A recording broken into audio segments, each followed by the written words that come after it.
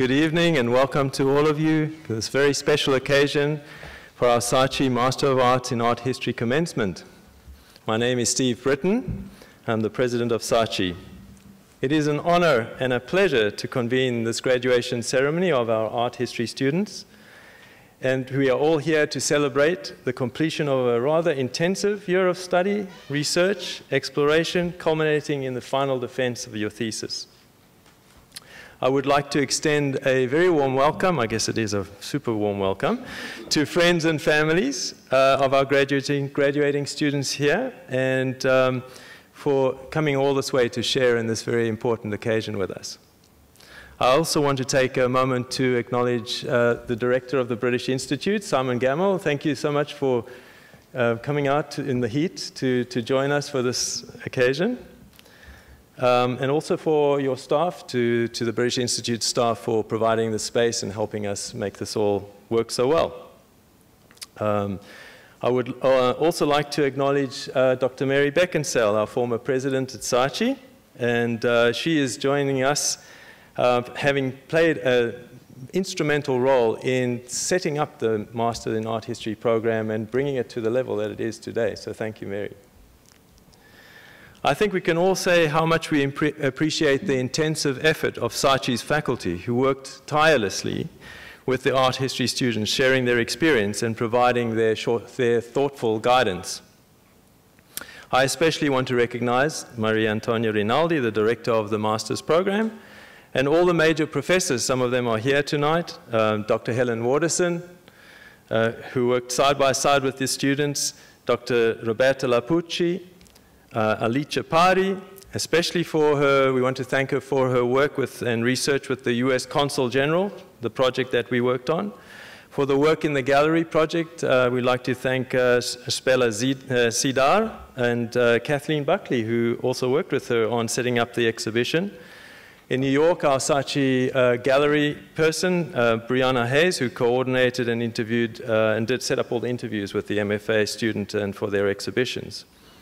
And then there are all the important external advisors. Dr. Susan Grundy, who is an advisor for Leah Strong, Dr. Lucia Giardino, advisor for Elizabeth Di Mauro, and Dr. Simone Giordani, advisor for Kathleen Buckley.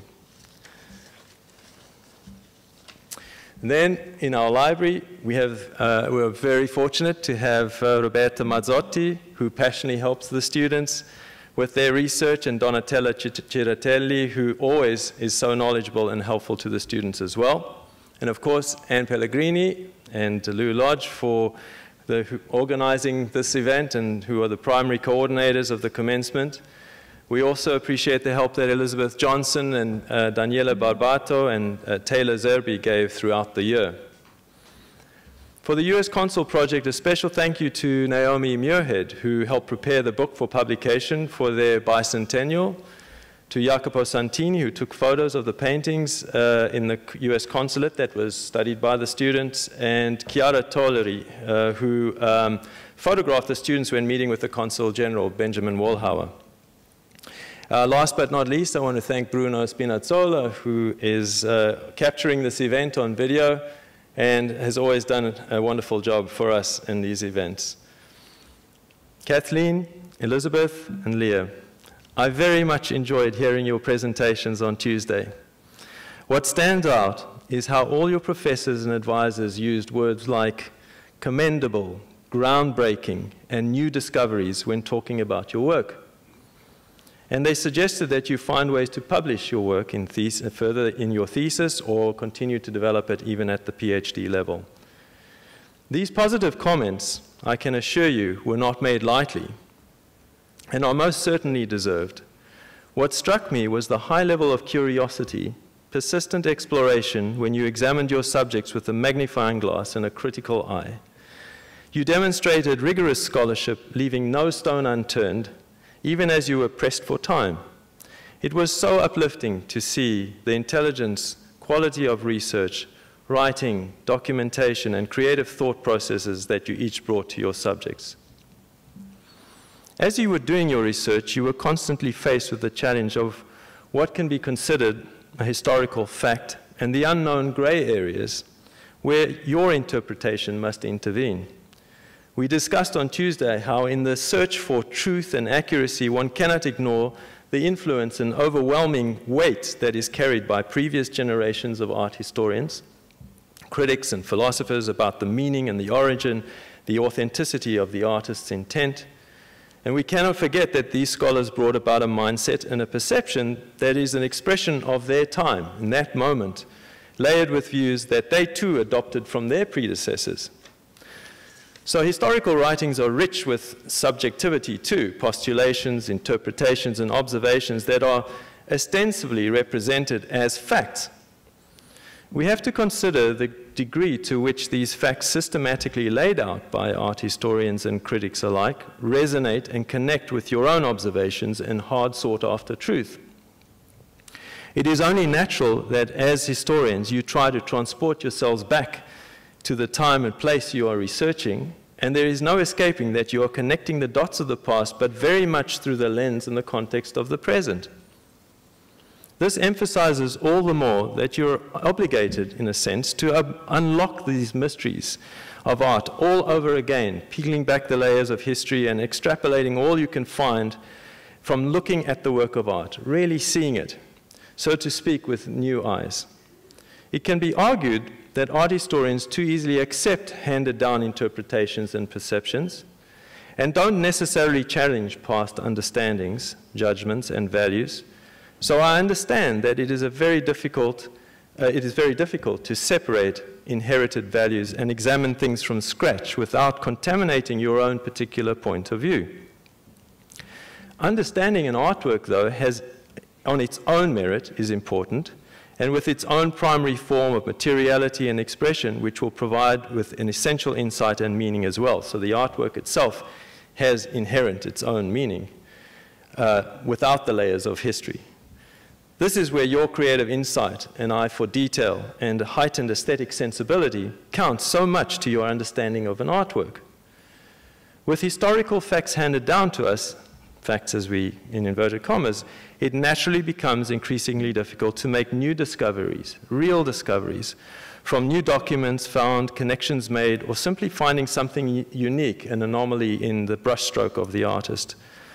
I have to say that in so many ways you were able to make new observation and find and add your findings to our understanding of art.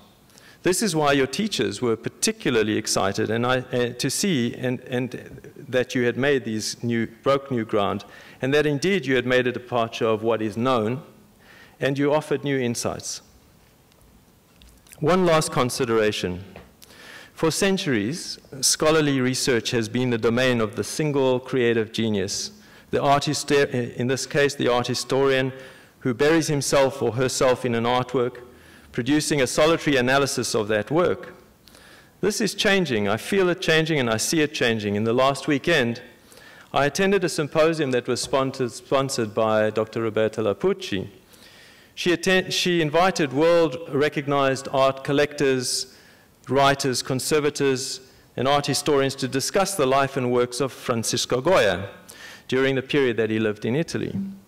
And I listened to the detailed scientific and diagnostic analysis to prove the provenance of authorship and authenticity of selected Goya paintings, now resting in the Louvre and the Prado and other museums throughout the world.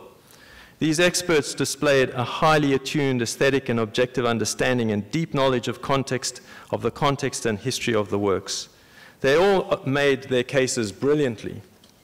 But then, sitting with one of the conservators after the symposium, she said something very important that stuck with me. While agreeing that the new knowledge brought by these experts that day was inspiring and of high value, she said, if we don't collaborate together on our research and findings, and we spend too much focus on one person's point of view in isolation, we will only get so far. It is only when we put our thoughts and minds together and share ideas that we will truly move forward in our understanding and achieve consensus about the work of the artist. What I observed in the conversations that followed after your presentations on Tuesday was how much everyone shared their ideas, their thoughts and questions and their expertise in a manner that clearly demonstrated the power of collaboration and showed the invaluable strength in interpersonal skills, relational skills, support for each other, respect, and a bond that I saw that noticeably contributed to the enhancement of your ideas. So the quality of your work is, I am delighted to say, a positive reflection of the encouragement and guidance that your teachers provided to you, which is a wonderful segue to introducing the director of your program, Maria Antonia Rinaldi.